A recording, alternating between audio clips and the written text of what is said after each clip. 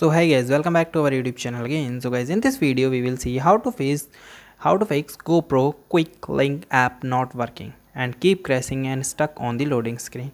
So guys, in this if you are facing such type of error, so guys, you are not alone. Many have users having this issue, and in this video we will find some relevant way to resolve this issue. Okay, so guys, let's start. So guys, first thing, you can try to clear your app caches and the data. Okay, so by clearing the caches, they are creating by caches creating some issues, so they are also resolved. For clearing the caches, you simply long press on your application and go info, and the info you can go to the app.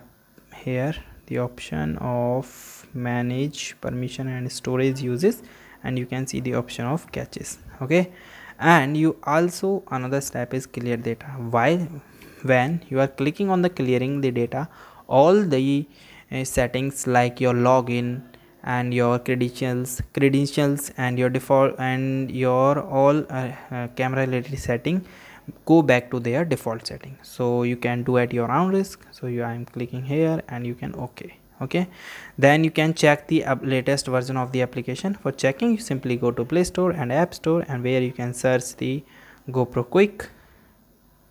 Here you can search GoPro Quik and you can check and you can open it. Okay, make sure that here is the open, and here shows not any update. If any update is available, so you can instantly download it. After that guys, you can also check that your Wi-Fi and Bluetooth is both are turned off during the connection. Okay, for connection, you simply open your Quik app, GoPro Quik.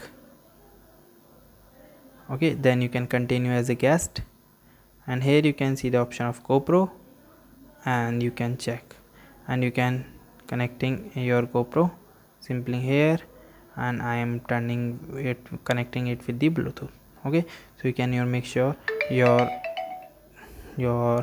Bluetooth is turned on always when you are connecting your GoPro.